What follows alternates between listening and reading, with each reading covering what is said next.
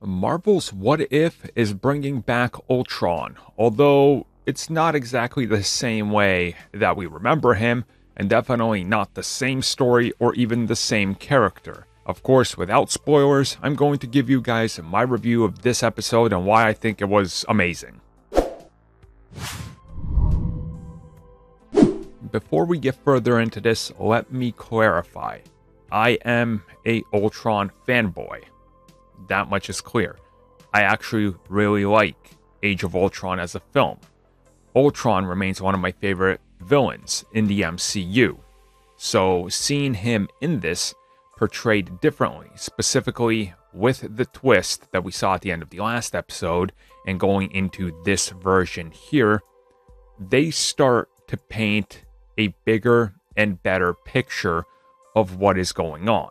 And I really appreciated that in this episode. What else I appreciated was the amount of twists, turns, new direction, I guess you could kind of say maybe unexpected things to happen, and also things that maybe you expected to happen that sort of do, but maybe there's a little bit of a different spin on things. Again, I don't want to spoil it here, but I think this is going to be one of the stronger episodes. And I could see how. I think some people are going to say that this episode maybe isn't what they wanted or expected, and there's definitely some of that.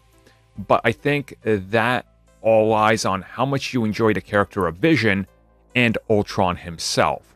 So with this episode, there was quite clearly a specific aim for what they were doing and why this episode follows the last one.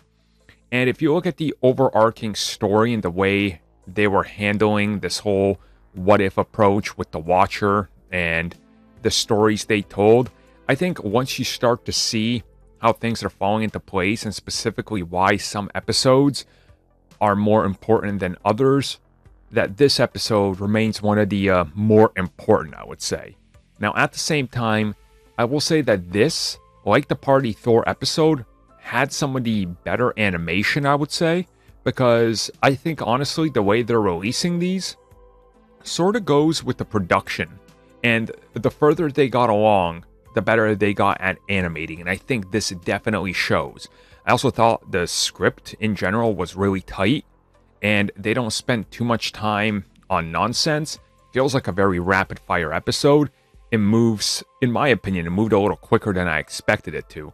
And yes, there was a couple of parts I was like, I don't know how to, maybe I could take that or leave that. But generally, really loved the episode, and can't wait to see what comes next. Obviously, I'm going to talk about this more with spoilers and such, but overall, this episode definitely had elements that I really loved and might become some of my favorites so far in Marvel's What If. Just, yeah, I can't wait to talk about it more, which of course we will do with the audio commentary and more, and obviously when we look back on this series and the upcoming spoiler cast. But if you guys want the audio commentary right now before next week, is a good time to join, because all the episodes will be available within the next 7 days.